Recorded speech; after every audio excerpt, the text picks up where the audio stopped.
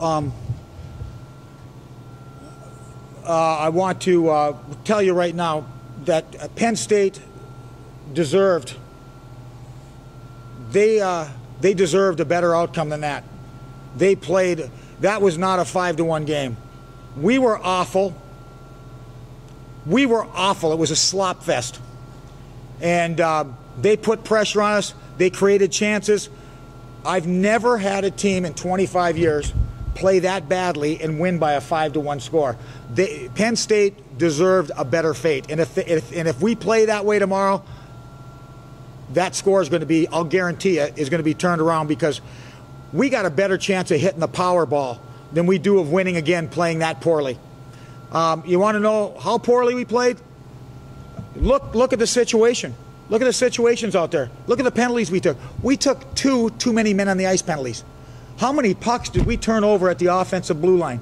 We took a penalty when we were down a man to put us down 2 men, and our best defenseman takes a missile off the kneecap because we take a stupid penalty.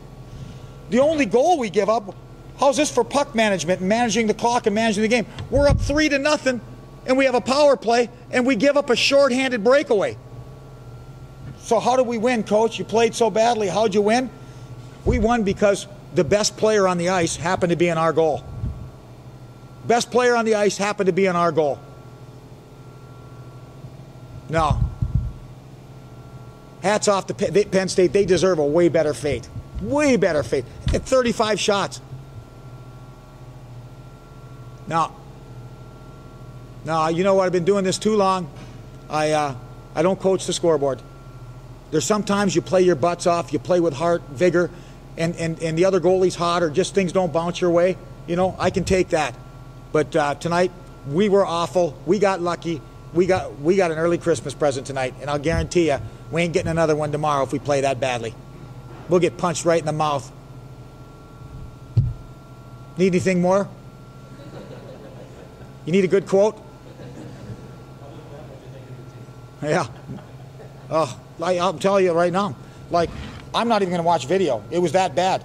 I mean, like, it was that bad. If I go and watch video, I'm going to get 30 or 40 clips of us making bonehead plays, and we're going to, and I'm going to beat them up with that tomorrow, and we'll be so beat up, we'll come to the game that, I mean, it's one of those games that was, in my opinion, and it's all things that, you know, hockey players at this level, these guys are all 20-year-old freshmen. It's not their first rodeo. They all came in from the North American League, the BCHL, the USHL. I mean, this is basic hockey. We're playing as a bunch of individuals. We've got to play as a team. And it's things that if you don't know, you're never going to know. And to put all that, to go over the film, put all those clips together, and beat them to a pulp tomorrow morning isn't going to do us any good tomorrow night. It was, in my opinion, it was so bad. Like I got it off my chest to them, and I just got the icing on the cake to you. I'm feeling a lot better right now. And like I said, tomorrow, we just got to flush it. We've got to flush it, and we've got to come back together tomorrow more focused, and we've got to simply play better. Expand a little more on what you thought your keeper was? What? Expand a little more on what you thought your goalie was? He was unbelievable. Didn't you guys think so? I mean, like, are you kidding me? I mean, he made just some of the saves, and there was one real subtle one in the third period. One of the Penn State guys, I don't know who it is, got in tight, went forehand to backhand and lifted it. I mean, and somehow he had his gap and he hit it. Yes, he took it in the shoulder. I mean, like, your novice hockey fan wouldn't pick that up, but I mean that kid put that puck right in the scoring area. Right, that shit. And Torf's gap, and he's not a big man. Torf's only a 6-footer. I mean, he played that one like a 6'4" guy can usually might be able to get away with that. A 6-footer doesn't. And like, how about the one where we had the bad line change in the second period? I mean, like, come on, we don't know how to change lines now, boys. Bad line change, and he went from Los Angeles to New York and made that glove save. Remember that? And then we got lucky. We got lucky.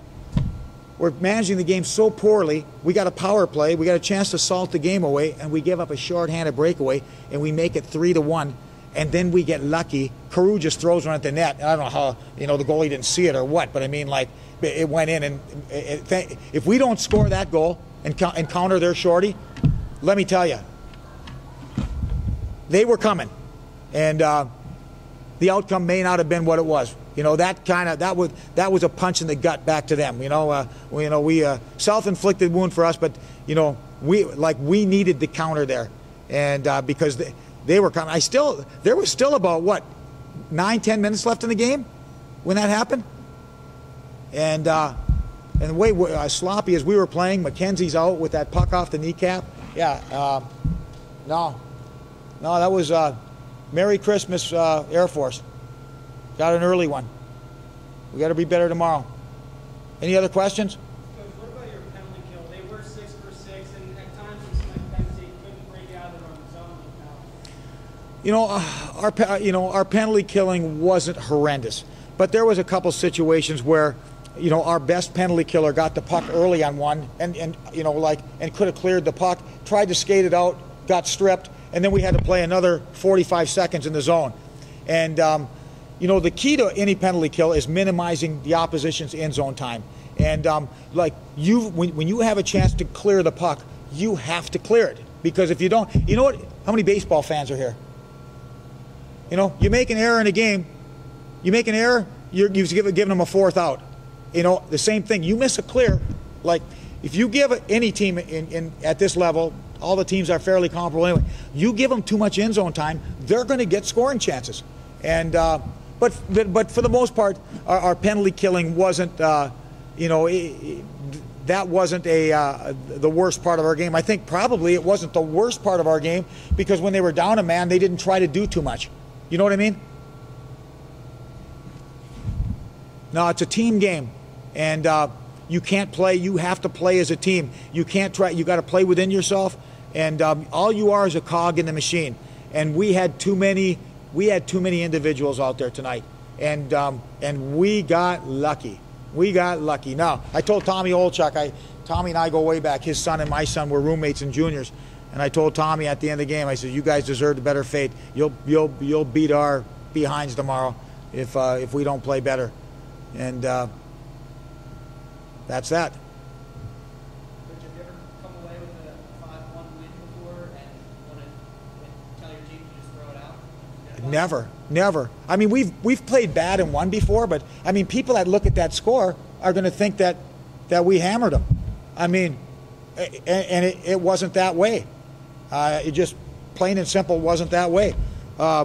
It's kind of funny. It's a funny game. Sometimes I think they should call this game goalie instead of hockey. And because tonight, like I said, no, that first period they were all over us, and we won that game for one reason. We had the best player on the ice, and the best player was 29. Yep. Coach, you coming in against Penn State, brand new program, they had some success in your conference. How did you prepare for the game? Obviously not very well.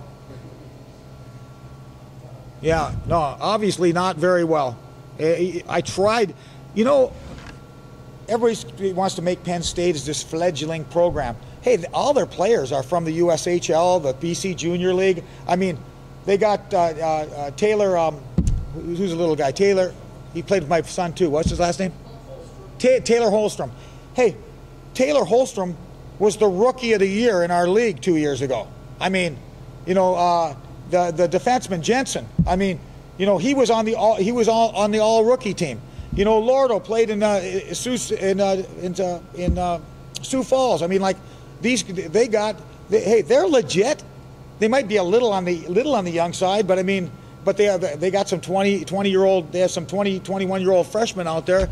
So I mean, it's not like they're a bunch of they're a bunch of little children with peach fuzz on their face. I mean, those kids, they got legit resumes. Hey, who's the big kid? Gardner played with my son at Minnesota 2 years ago. Played in Dubuque last year in the USHL.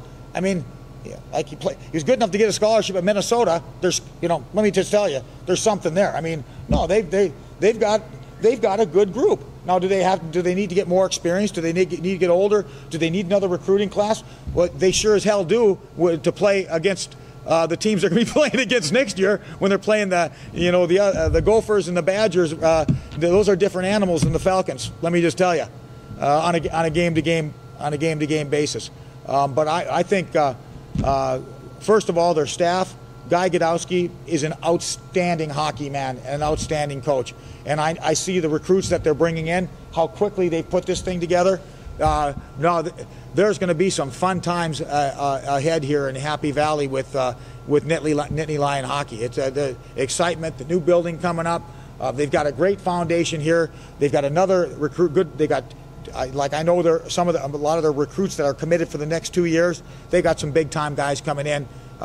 It's not going to be long before they're trading blows evenly with those other teams in the Big Ten. Let's just face it. Yeah, you look at those Big Ten teams. Add Notre Dame, add Boston College, and a few others.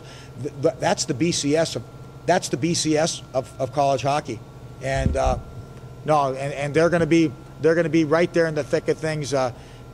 Fisher, the assistant, we grew up together in northern Minnesota. He's a really good recruiter, and Godowski's a heck of a hockey man. Now, those guys, this team is, it's no accident that they've done well against our league. But again, they should. I mean, it's not like they're bringing guys in from club hockey. I mean, these are kids that played in the best junior league in North America, for the most part, the USHL. Thank you, Coach. Yeah.